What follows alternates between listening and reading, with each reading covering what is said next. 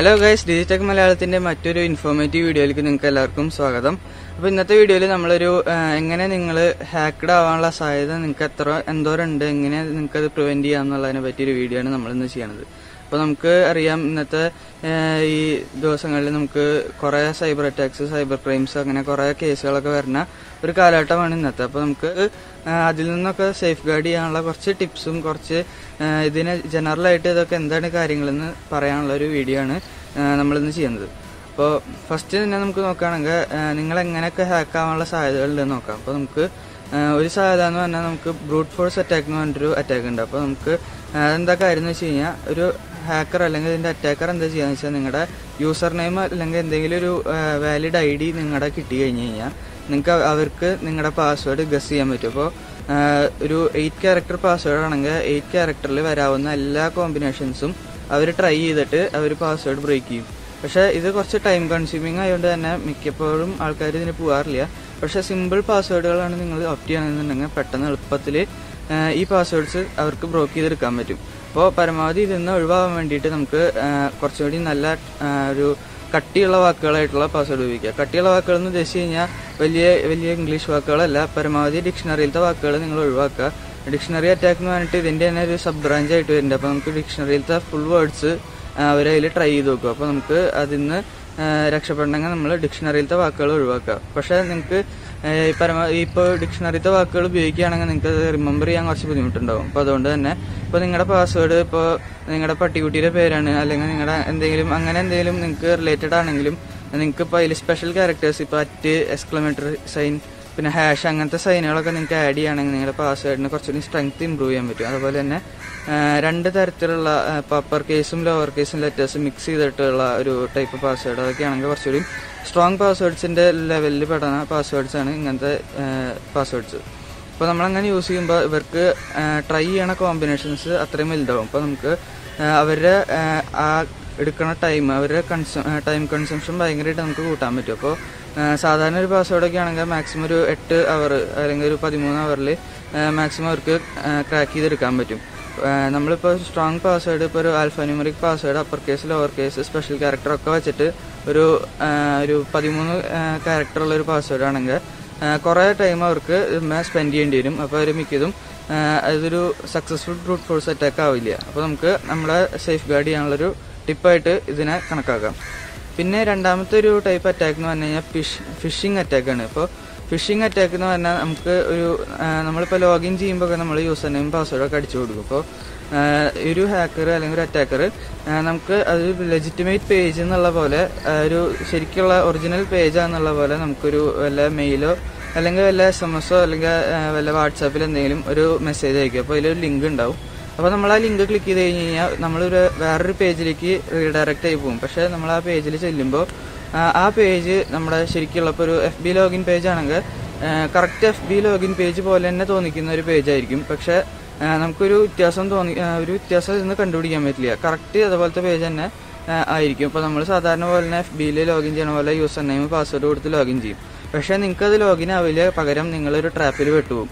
അപ്പോൾ നമ്മൾ നമ്മുടെ അടിച്ചിട്ടുള്ള യൂസർ നെയിമും പാസ്വേഡും ഇത് നേരെ ആ വെബ് പേജ് ഡിസൈൻ ചെയ്തിട്ടുള്ള ഹാക്കറിൻ്റെ അടുത്തേക്ക് കിട്ടും. അപ്പോൾ നമുക്ക് നമ്മുടെ ക്രെഡൻഷ്യൽസ് അവർക്ക് കിട്ടി കഴിഞ്ഞു. അപ്പോൾ നമ്മുടെ യൂസർ നെയിമും പാസ്വേഡും കിട്ടി കഴിഞ്ഞാൽ പിന്നെ അവർക്ക് സിമ്പിളായിട്ട് എന്താണെന്ന് വെച്ചാൽ ചെയ്യാൻ പറ്റും. അപ്പോൾ നമ്മുടെ ഒരു സെക്യൂരിറ്റി അതിന് കൂടെ നഷ്ടമാവുകയാണ് ചെയ്യണം.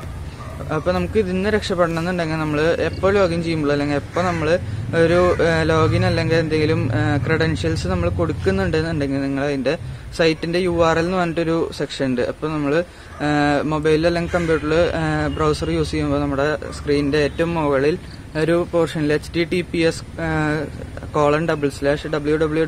എന്ന് പറഞ്ഞിട്ട് അതിൻ്റെ വെബ്സൈറ്റ് ഉണ്ടാവും. അപ്പോൾ നമ്മൾ ഫേസ്ബുക്കിലാണ് ലോഗിൻ ചെയ്യുന്നുണ്ടെങ്കിൽ നമ്മൾ facebook.com എന്നുണ്ടെന്ന് ഉറപ്പ് വരുത്തുക. Gmail ആണെങ്കിൽ gmail.com അങ്ങനെ ഏത് സൈറ്റിൽ എന്ന് വെച്ച് കഴിഞ്ഞാൽ ആ സൈറ്റിൻ്റെ ഡൊമൈൻ അവിടെ ഉണ്ടെന്ന് ഉറപ്പ് വരുത്തുക. അപ്പോൾ നമ്മൾ വേറെ ഇങ്ങനത്തെ ഫിഷിംഗ് അറ്റാക്കിൻ്റെ സൈറ്റുകളൊക്കെ ആണെങ്കിൽ ആ പേര് അവിടെ ഉണ്ടാവില്ല. അപ്പോൾ നമുക്ക് ഇതൊരു ജെന്യൂൻ സൈറ്റ് അല്ല എന്ന് നമുക്ക് ഉറപ്പ് വരുത്താൻ പറ്റും. അതുപോലെ തന്നെ നമുക്ക് ഇതിൽ നിന്ന് രക്ഷപ്പെടാനുള്ളൊരു മാർഗ്ഗമാണിത്. പിന്നത്തെ ഒരു ടൈപ്പ് അറ്റാക്സ് എന്ന് പറഞ്ഞു കഴിഞ്ഞാൽ man in the middle attacks ആണ്. അപ്പോൾ man in the middle attacks എന്ന് പറഞ്ഞു കഴിഞ്ഞാൽ ആ വേർഡ് സജസ്റ്റ് ചെയ്യണ പോലെ തന്നെ ഒരു ആള്, നമ്മുടെ അറ്റാക്കർ അല്ലെങ്കിൽ ഒരു ഹാക്കർ നമുക്കും നമ്മുടെ സെർവറിന്റെയും ഇടയിൽ നിന്നിട്ട് നമ്മുടെ ഡീറ്റെയിൽസിനെ ഈ സെർവറിലേക്ക് കൈമാറുന്ന നേരം കൊണ്ട് നമ്മുടെ ഡീറ്റെയിൽസിനെ ചോർത്തുന്ന ഒരു പരിപാടിയാണ് man in the middle attack. അപ്പൊ നമുക്ക് നമ്മുടെ സെർവറിലേക്ക് കണക്ട് ചെയ്യണ ഒരു കണക്ഷന്റെ ബ്രേക്ക് ചെയ്തിട്ട് അത് റൂട്ട് മാറ്റിയിട്ട് നമ്മുടെ ഈ അറ്റാക്കറിന്റെ റൂട്ടിൽ കൂടെ കൊടുത്ത് അപ്പോൾ ത്രൂ അറ്റാക്കേഴ്സ് കമ്പ്യൂട്ടറാണ് നമ്മൾ സെർവറിലേക്ക് റീച്ച് ചെയ്യുക. അപ്പോൾ നമ്മുടെ എല്ലാ വെബ് ആക്ടിവിറ്റിയും ഈ അറ്റാക്കറിന് കിട്ടും. അപ്പോൾ അതിൽ കൂടെ ഫിൽട്ടർ ചെയ്തിട്ടാണ് നമ്മുടെ സെർവറിലേക്ക് എത്തുക. അപ്പോൾ ഇയാൾക്ക് നമ്മുടെ ലോഗിൻ ഡീറ്റെയിൽസ്, നമ്മൾ ബ്രൗസർ ഹിസ്റ്ററി, ബ്രൗസ് ചെയ്തത് എന്താണ്, നമ്മളിപ്പോൾ പാസ്വേഡ് അടിച്ചു, എന്താണ് ചാറ്റ് ചെയ്തു, അങ്ങനത്തെ എല്ലാ കാര്യങ്ങളും നമുക്ക് ഇയാൾക്ക് ഇതിന്ന് കിട്ടും. അപ്പോൾ നമുക്ക് ഇതിന്ന് ഒഴിവാവേണ്ട ഒരു മാർഗം എന്ന് വെച്ച് കഴിഞ്ഞാൽ നമുക്ക് പരമാവധി എൻക്രിപ്റ്റഡ് സൈറ്റുകൾ ഉപയോഗിക്കാം. അപ്പോൾ എൻക്രിപ്റ്റഡ് സൈറ്റ് എന്ന് പറഞ്ഞു കഴിഞ്ഞാൽ ഇപ്പോൾ ഭൂരിഭാഗം സൈറ്റുകൾ എൻക്രിപ്റ്റഡ് ആണ്.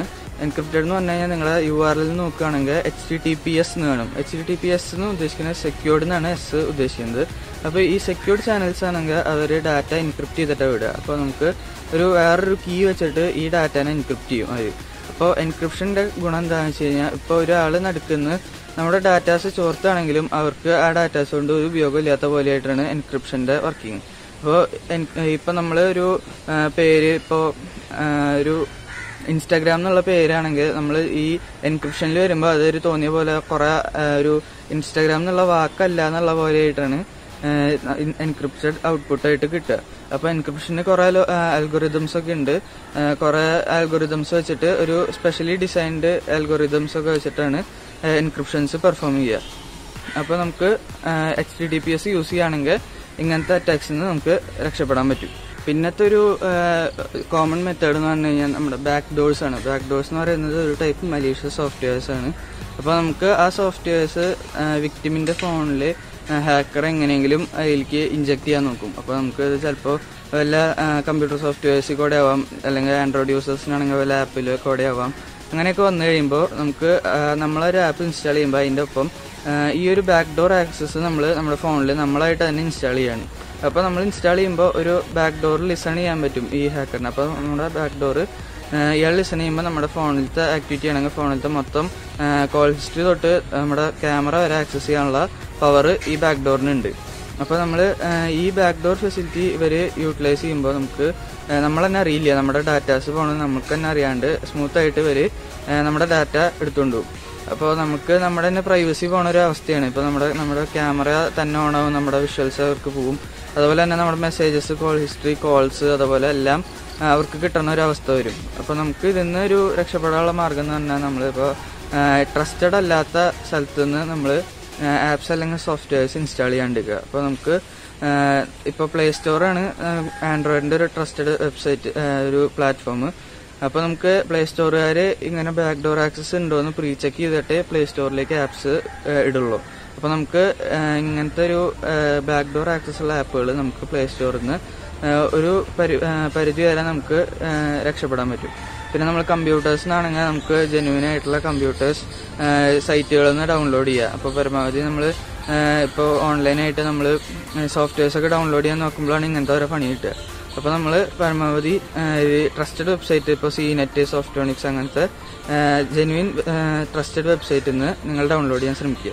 അപ്പോൾ നമ്മുടെ ഈ ബാക്ക് ഡോറിന്റെ വേറൊരു കണ്ണിങ് ഫാക്ടർ എന്ന് പറഞ്ഞു കഴിഞ്ഞാൽ, ഇപ്പോൾ നമ്മുടെ ഫോണിലൊക്കെ ബാക്ക് ഡോർ ഇൻസ്റ്റാൾ ആയിട്ടുണ്ടെങ്കിൽ നമ്മളിപ്പോൾ ഒരു OTP വരുന്ന വരെ ഹാക്കേഴ്സിന് കിട്ടാൻ ഭയങ്കര എളുപ്പമായിരിക്കും ഈ ഒരു മെത്തേഡിൽ.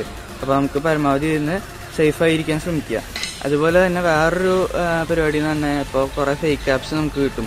അപ്പോൾ നമുക്കിപ്പോൾ ഹാക്ക് ചെയ്യാനുള്ള ആപ്പാന്ന് പറഞ്ഞിട്ട് കുറേ ആപ്പുകൾ ഉണ്ടാവും. അപ്പോൾ നമ്മൾ കുറേ പേരും അത് ഇൻസ്റ്റാൾ ചെയ്ത് നോക്കും. അതുപോലെ തന്നെ അതിൻ്റെ വർക്കിംഗ് എങ്ങനെയാണെന്നൊക്കെ നോക്കാൻ വേണ്ടി കുറേ പേര് അത് ഇൻസ്റ്റാൾ ചെയ്ത് നോക്കും. അപ്പോൾ ഇത് ഇൻസ്റ്റാൾ ചെയ്ത് നോക്കുമ്പോൾ കാര്യം എന്താണെന്ന് വെച്ചാൽ നമ്മുടെ ഡീറ്റെയിൽസ് തന്നെയാണ് നമ്മളവർക്ക് സപ്ലൈ ചെയ്യണം. അപ്പോൾ നമ്മുടെ ഡീറ്റെയിൽസ് നമ്മൾ ഒരു പ്രശ്നമില്ലാണ്ട് സിമ്പിളായിട്ട് അവർക്ക് എളുപ്പമായിട്ട് കാര്യം ഭയങ്കര എളുപ്പമായിട്ട് അവർക്ക് കൊടുക്കണ ഒരു പരിപാടിയായിട്ടാണ് ഇത് നീങ്ങണം. അപ്പോൾ നമ്മൾ പരമാവധി അതുപോലത്തെ ആപ്പുകളൊന്നും ഇൻസ്റ്റാൾ ചെയ്യാണ്ടിരിക്കുക. അപ്പോൾ നമ്മൾ ഈ ആപ്പ് ഇൻസ്റ്റാൾ ചെയ്തിട്ട് നമ്മൾ ഇപ്പോൾ വേറൊരാളുടെ ക്യാമറ നമുക്ക് ആക്സസ് ചെയ്യാൻ പറ്റുന്ന പറഞ്ഞിട്ട് നമ്മളൊരു ആപ്പ് ഇൻസ്റ്റാൾ ചെയ്ത് നോക്കുമ്പോൾ നമ്മുടെ ക്യാമറേൻ്റെ അത് ആക്സസ് ചെയ്യണ പരിപാടിയാണ് ഇത് സംഭവിക്കുക. അപ്പോൾ പരമാവധി അങ്ങനത്തെ ആപ്പുകൾ ഇൻസ്റ്റാൾ ചെയ്യാണ്ടിരിക്കുക.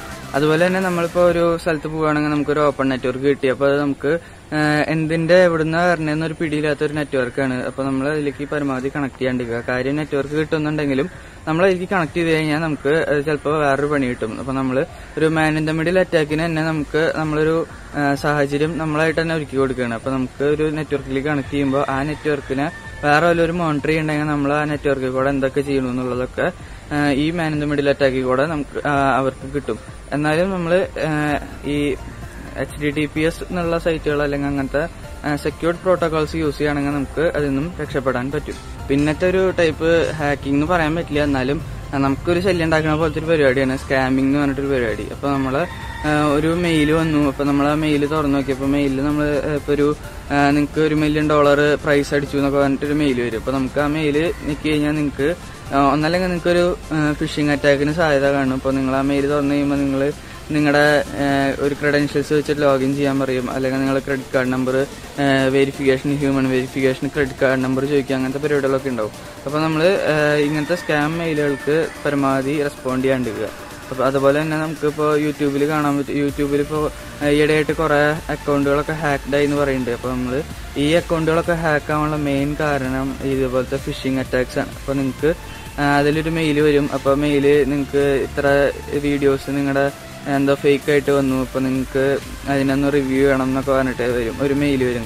കണ്ടു കഴിഞ്ഞാൽ പക്ഷെ നമുക്കൊരു വ്യത്യാസം തോന്നില്ല, യൂട്യൂബിന്റെ ജനറൽ മെയിൽ പോലെ തന്നെയാണ് വരിക. പക്ഷെ നമുക്ക് അതിന്റെ മെയിൽ ID ചെക്ക് ചെയ്ത് കഴിഞ്ഞാൽ നമുക്കത് മനസ്സിലാക്കാൻ പറ്റും. അപ്പോൾ മെയിൽ ID ഇപ്പോൾ @gmail.com അല്ലെങ്കിൽ വല്ല @yahoo.com അങ്ങനെ എന്തെങ്കിലും ഡൊമൈനുകളിൽ നിന്നാണ് ഇവർ അയക്കുക. അത് പലപ്പോഴും ആൾക്കാർ ശ്രദ്ധിക്കാത്ത ഒരു കാര്യമാണ്. അപ്പോൾ നമ്മൾ ഈ മെയിലിൽ ഈ കാര്യം ചെക്ക് ചെയ്യാണ്ട് നമ്മൾ ആ മെയിലിലത്തെ ലിങ്ക് ക്ലിക്ക് ചെയ്യും. അപ്പോൾ നമ്മൾ ലിങ്ക് ക്ലിക്ക് ചെയ്യുമ്പോൾ ഡയറക്റ്റ് യൂട്യൂബിന്റെ ലോഗിൻ പേജ് പോലെ തന്നെ പോയിട്ട് അവിടെ നിൽക്കും. അപ്പോൾ അതിൽ നമ്മുടെ Gmail അഡ്രസ്സ് ആവും അവർ ചോദിക്കുക. അപ്പോൾ ഓരോ അക്കൗണ്ടും ഒരു യൂട്യൂബ് അക്കൗണ്ടും അതിന്റെ Gmail ആയിട്ട് ലിങ്ക്ഡ് ആയിരിക്കും. അപ്പോൾ ആ Gmail ID പാസ്വേഡും കിട്ടി കഴിഞ്ഞാൽ നമുക്ക് ആ യൂട്യൂബ് അക്കൗണ്ട് കോംപ്രമൈസ് ചെയ്യേണ്ടി വരും. അപ്പോൾ ആ നമ്മുടെ യൂട്യൂബ് അക്കൗണ്ട് അവർക്ക് കിട്ടി കഴിഞ്ഞാൽ നമുക്ക് അതല്ലെങ്കിൽ ഡിലീറ്റ് ചെയ്യാം, അല്ലെങ്കിൽ അവർക്ക് തോന്നിയ പോലെ അതിൽ പോസ്റ്റ് ഇട്ട് ആകെ കൊളാക്കി തരാനും സാധ്യതയുണ്ട്. അപ്പൊ ഇന്നത്തെ ഞങ്ങളുടെ ഈ ഒരു ഇൻഫോർമേറ്റീവ് വീഡിയോ നിങ്ങൾക്ക് എല്ലാവർക്കും ഉപകാരമായി നിങ്ങൾ വിചാരിക്കുന്നു. നിങ്ങൾക്ക് ഈ വീഡിയോ ഏതെങ്കിലും തരത്തിൽ ഉപയോഗപ്രദമാവുകയാണെങ്കിൽ നിങ്ങൾ ലൈക്ക് ചെയ്യാൻ മറക്കരുത്. ഇനിയും ഇതേപോലത്തെ നല്ല നല്ല വീഡിയോസിന് വേണ്ടി ഞങ്ങളുടെ ചാനൽ ഒന്ന് സബ്സ്ക്രൈബ് ചെയ്യുക. ഇനിയും ഞങ്ങൾ ഇതേപോലത്തെ നല്ല നല്ല ടെക് വീഡിയോസും റിവ്യൂ വീഡിയോസും ഇൻഫോർമേറ്റീവ് വീഡിയോസും ആയിട്ട് ഞങ്ങൾ വീണ്ടും വരും. അതുവരെയ്ക്കും it's V team DigiTech Malayalam signing off. Tell me pretty lies, look me in the face, tell me that you love me.